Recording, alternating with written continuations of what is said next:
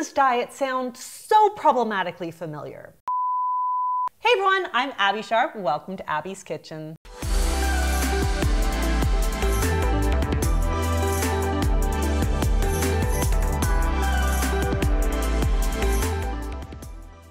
Let me pop in here super quick, folks, because I'm so excited to be working with Element. This is a product that I was using years ago when I was on my breastfeeding saga, and it really helped me recover. And I also use it a lot in the summer when I'm playing tennis in the heat, and it's always in my bag when I travel. Not to mention, a lot of my colleagues who work in sports nutrition swear by Element specifically because it's got a science-backed electrolyte ratio of 1,000 milligrams sodium, 200 milligrams potassium, and 60 milligrams magnesium, and it's got no colors, sugars, or fillers. I've also found that having my electrolytes in the morning has had a really big positive impact on my sleep. So even on days when I'm not sweating a lot, I will usually still have half a packet. I love all things spicy, so the mango chili is always my fave, but they've got 9 different flavors, including their new chocolate caramel, which is so strangely addictive. Right now, Element is offering my viewers a free sample pack with any order, so that's 8 single serving packets free with any Element order. This is a great way to try 8 other flavors or share Element with a salty friend. So get yours at drinkelement.com/Abbey Sharp, and this deal is only available through my link. So you have to go to drinklmnt.com/Abbey Sharp.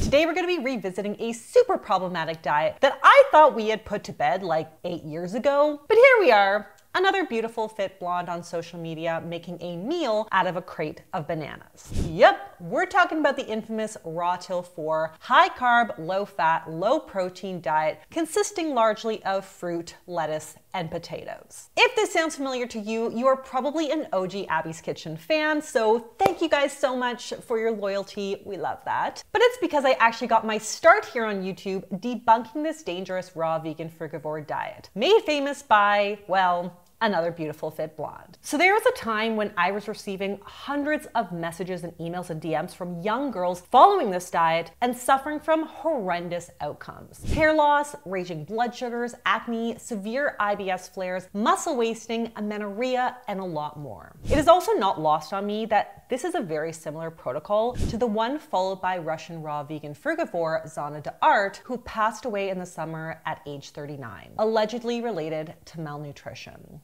So, I don't know, this feels a bit like a passing of the torch to the next generation of raw vegan frugivores. And of course, I have to worry about a similar fate. But we will be talking calories and restricted eating today, so that's just a little heads up here.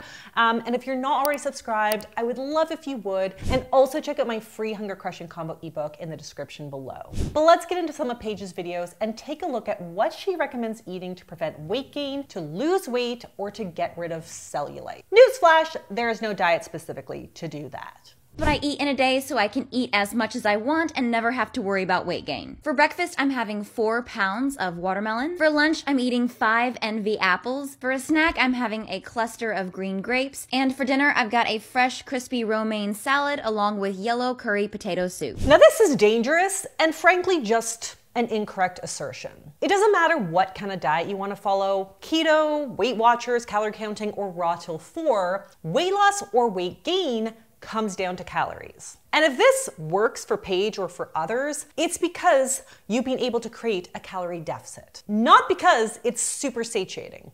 In fact, despite this diet being made up of only fruit and vegetables, it is super low in hunger-crushing compounds. Now, I'm not 100% sure what's in the soup, but I estimated around 2,000 calories, 34 grams of protein, 19 grams of fat, and 54 grams of fiber. And sure, the fiber is a lot higher than the national average, but it only makes up about 12% of total carbs. Not great when we're not even hitting the bare minimum protein targets. So I would argue that most people would not feel very full at all on a diet like this. And if you did, it would be because of the sheer volume or low caloric density of the foods, which she elaborates on here. The average American has about 4 pounds of food every day. I eat over double that. I always start my morning off with half of a watermelon, which comes out to 4.5 pounds. Next up is 6 bananas at 1.3 pounds.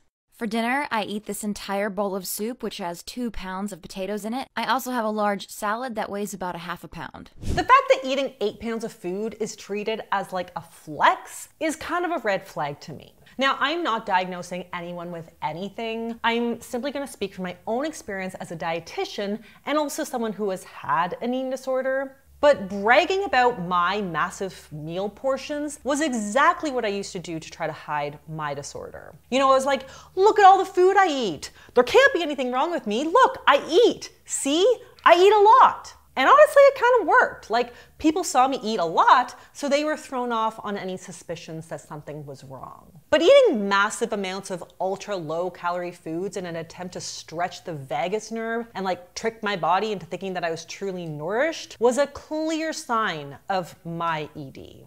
You know, I just wanted so badly to feel full, like super full, like physically a full belly. And the only way to do that while not gaining weight was to eat massive amounts of lettuce, broth, and water-rich fruit. Obviously, there is some merit to consuming more high-volume foods when on a weight loss diet, and that doesn't necessarily mean one has an ED. I mean, we've got lots of research to support that method. But I think it's important to remind ourselves that even if you can hack your brain into thinking it's full by filling your gut with a ton of water and bulk, the likelihood of feeling satisfied is super slim.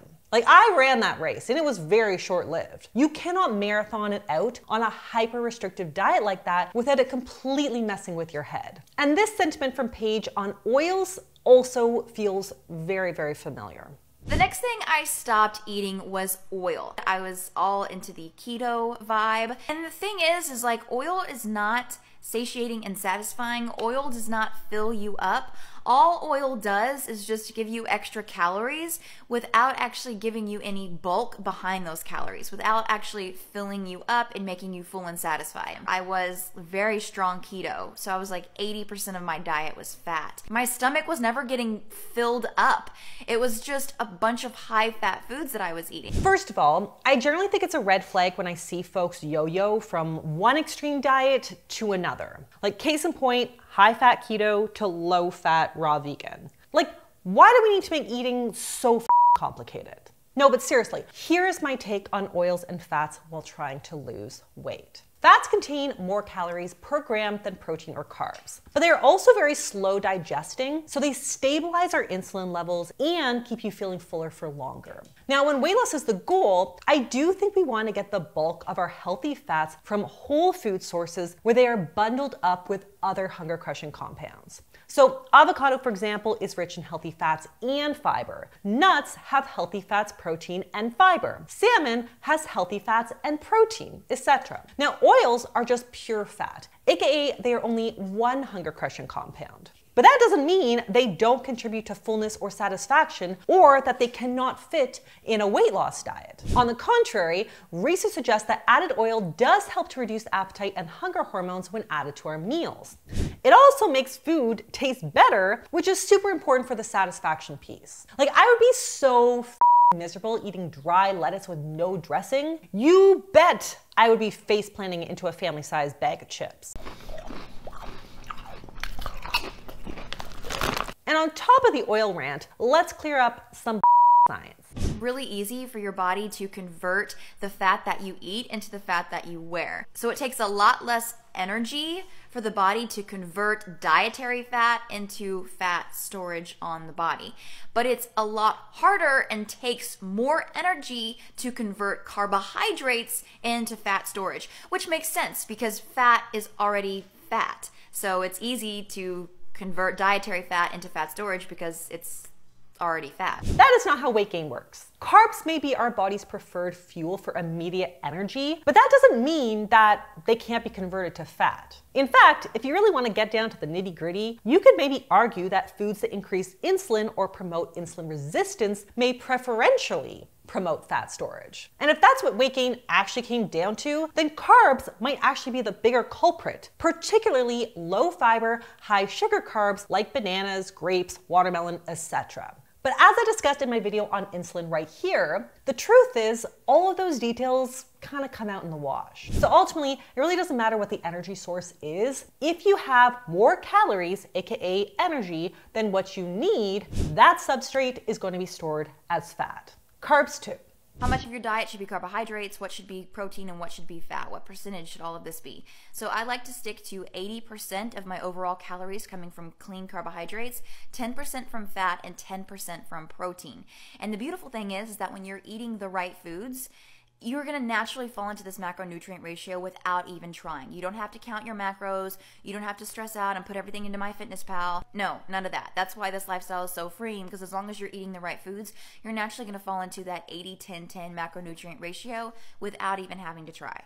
Probably not. I mean, assuming that calories are appropriate, North Americans pretty consistently consume about 15% of their calories from protein. There's actually a really interesting concept called the protein leverage hypothesis that suggests that protein intake is more strongly regulated in the body than the intake of carbohydrates and fats. And when we reduce our protein intake below 15%, we compensate by increasing our calories until we reach that 15%. So if you're not also carefully controlling calories and you're just going hog wild on all the fruit, there is a pretty good chance you are not going to end up in a calorie deficit. Now, I could have easily been off on my calculations above, seeing as I don't know what she puts in her soup, but what I calculated was even more extreme than what she recommends here. And what she recommends is pretty bad, especially for weight loss. I talked about optimal macros for weight loss in my video right here, but fat loss increases fourfold when we go from 10 to 15% of our calories from protein to 20 to 30%. But even if fat loss is not the goal, this is not even enough for like baseline bare minimum health. The lowest of the low recommendations for protein is 0.8 to 1 gram per kilogram of body weight. And that is like bottom of the barrel basic. That is not if we are trying to lose weight or build muscle. So for a 120-pound person, that is just 43 to 54 grams of protein per day. That is really so little in my professional opinion, and yet this diet doesn't even provide that. Poor protein intake can result in muscle wasting, reduced energy digestibility, and fatty liver. And these effects can persist well beyond quitting the diet.